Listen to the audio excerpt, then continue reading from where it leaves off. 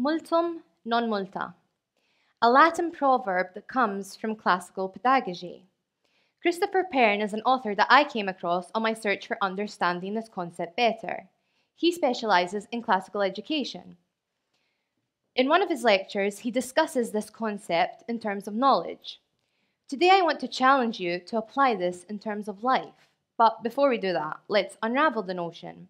This phrase, multum non multa, comes from Pliny the Younger, who was an author from ancient Rome, who wrote about this in a letter dating back nearly 2,000 years. So why am I recalling history when we are meant to be discussing the future?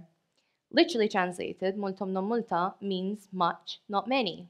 A more contemporary use of this as a proverb would be quality over quantity. You've probably heard this and never thought to apply it to life itself until now. So, how can an ancient Latin proverb, written about thousands of years ago, pave the path for a shift in the way current and future generations contemplate life? Well, spoiler alert, Pliny the Younger was actually onto something pretty revolutionary. When he first wrote about this, his presumed intention was to convey knowledge as something to be achieved in breadth rather than depth. So, in summary, knowing something and mastering it very well was of greater value than knowing many things adequately. Think about this in terms of your life just now. I want you to picture something you feel as though you've mastered, whether it's playing an instrument or speaking a foreign language. What is of greater value? Being able to play multiple instruments adequately, or being able to play a symphony that could bring Mozart himself to tears? And in mastery, do you concern yourself with the instruments that you could have played adequately, or do you just enjoy the quality of sound that you are able to produce? Pliny the Younger was right to say that to accomplish breadth is achieved through depth. When you love something, when you truly, truly give it your all, inadvertently you are taking all that there is to take from that single thing. So you have become the master of the many that matters most to you. What is the point of all of this? Now that you have a fundamental understanding to quality over quantity, I want to share with you how I came to apply this deceptively simple proverb to my life and to my death. From a very young age, I had mapped out my whole life. I mean it literally, my whole life. From the early age of 3, maybe with a little help from my parents, up until the ripe old age of 100.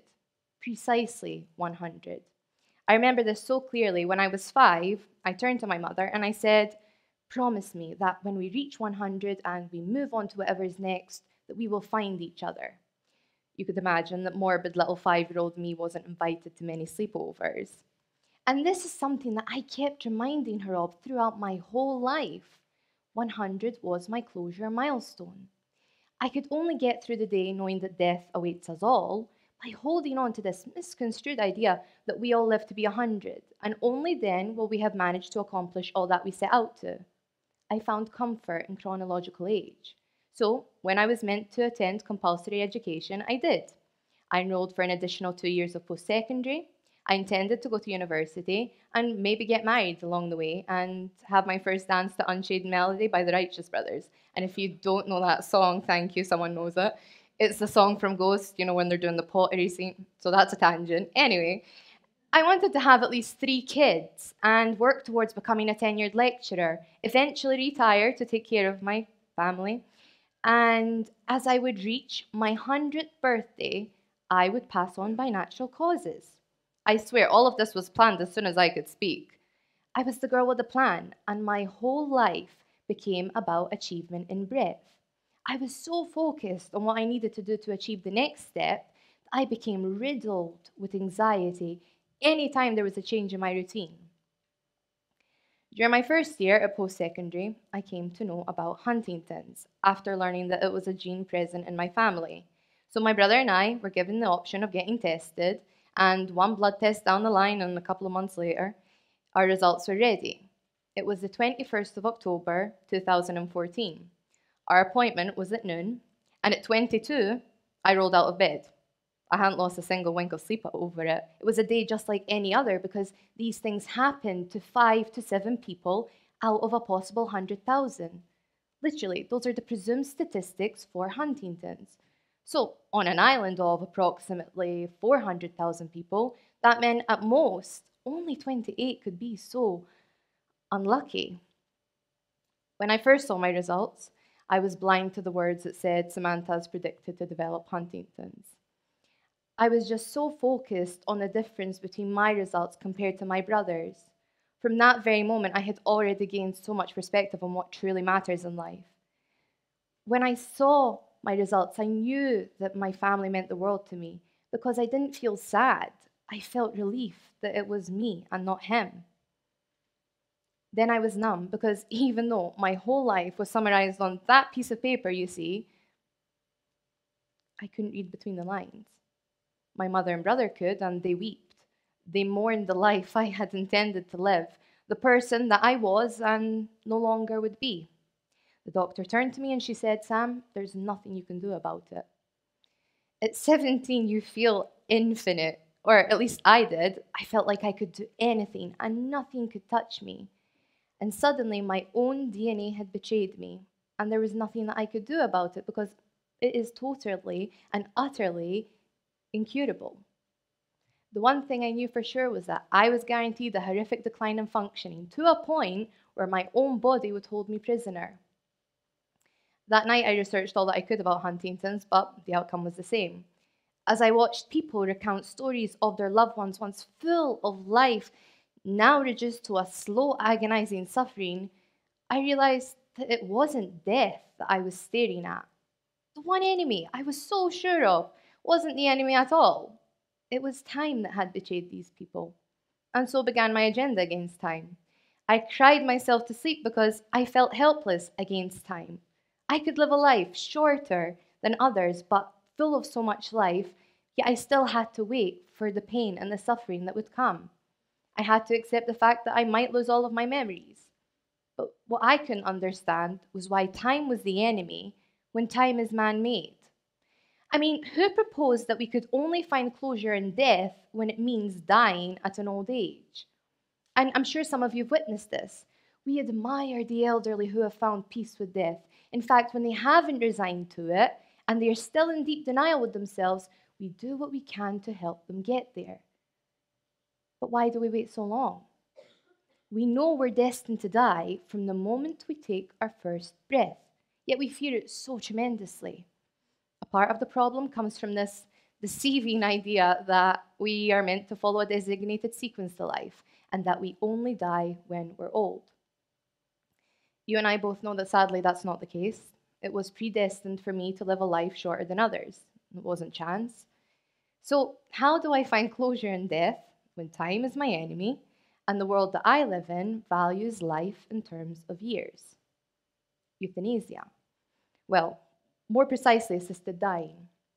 One day, on our way back from meeting someone with Huntington's, my mother turned to me and she said, "Sam, do you know, I realized your life will be about the quality you live and not the quantity of years you have. You will live so much more in your short amount of time than most people do in their whole uninterrupted lifespan." And I thought to myself, why do we celebrate years over accomplishments? Why is life measurable by time as opposed to truly having lived? I knew I was the master of my own fate. I want to go out with a bang when I can still laugh and cry and hug my loved ones, when I'm still me as opposed to an embodiment of a genetic mutation. That's when I came across Dignitas. It's an organization in Switzerland that offers assisted dying to people in unendurable pain and suffering. I began reading all that I could about it, but what really resonated throughout their story was that they valued dignity in life and death. 2 months just before I was diagnosed, there was a man called Bob who traveled to Dignitas to terminate his life. He spent his time campaigning for dignity in dying upon learning that he had terminal lung cancer. But what made Bob such a special case was that 18 months prior, he had already been to Dignitas, but not for him, for his wife Annie. You see, Annie had Parkinson's, and she deteriorated pretty quickly, but not before deciding to define her life by quality over quantity. I think what struck me the most was the fact that Bob watched his wife smile at him and pressed the clicker for the lethal dose that would take his wife away forever. Yet he didn't fear it. He valued the time he got to spend with her, and when it came down to being a decision he would also have to make, he had no regrets over what Annie did. He knowingly put himself in the same situation. In fact, he said, you go into hospital and you see beds full of people just waiting to die. I climbed mountains, I ate good food, and I worked hard.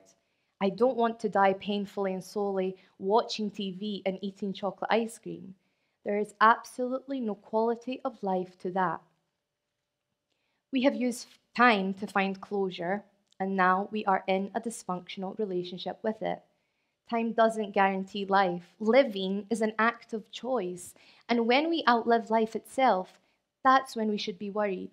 We should be more concerned with occupying space and time, idly waiting for death to take us, than living to our utmost and choosing to go before that ability is robbed from us. To fall back on the metaphor we used earlier, I would rather call it a day when I can still play the most beautiful symphonies than stick around and squeeze out subpar melodies. So what is the way forward? Just as we have the right to our own life, we should be entrusted with the right to our own death. The main opposing argument I've come across when campaigning for euthanasia is that it's a slippery slope. Let me clarify, this is not the case. Research has found that vulnerable groups like the poor or the elderly are actually less likely to take advantage of assisted dying. Thanks to safe, strict laws, it has been successfully implemented in over 8 countries. As for leaving death in the hands of God, let me paint you an objective picture. Imagine that you are in a poker game. God is the dealer, and the hand of cards that you've been dealt are horrible. You are guaranteed to lose, and losing isn't pleasant, it's rather agonizing. However, instead of being able to fold because it is your hand to play, you are forced to sit at the table and play on with the same unchangeable hand of cards, game after game, every round losing a little bit more until there's nothing left to lose. You could have folded, taken your winnings, and called it a day when you were still in the game. But you are trapped instead, because the ability to leave, despite guaranteed and variable suffering, was robbed from you. Does that seem like a fair game to you? We have become so obsessed with prolonging life that we have found resolve in becoming a shell of a person as a cost of it. But where does it end? Do we exhaust our loved ones because letting go is hard? It is meant to be hard. It means there is something worth having. People ask me, Sam, wouldn't you rather live as many years as you can? What if you change your mind? After tonight, I hope that you can answer this for me. I have chosen to live my life in depth, appreciating every single moment as it comes. I have chosen to master the art of life, and in return, that's all the breadth I will ever need. This is the way it has been intended since the dawn of time. Pliny the Younger knew it, but somehow we've lost it along the way of innovation and life-sustaining measures. I am so wrapped up in the life that I live that I don't concern myself with the years I won't get. When my scale begins to tip to quantity at the cost of quality, then I will greet death like an old welcome friend because I am not afraid anymore. How can you be afraid when your life was never measured by the years that weren't guaranteed, rather, but by the peace of mind that you managed to do the one thing you set out to do? You managed to truly live. So I will leave you with this final question for tonight. Will you measure your life by Multum or by Multa? Thank you.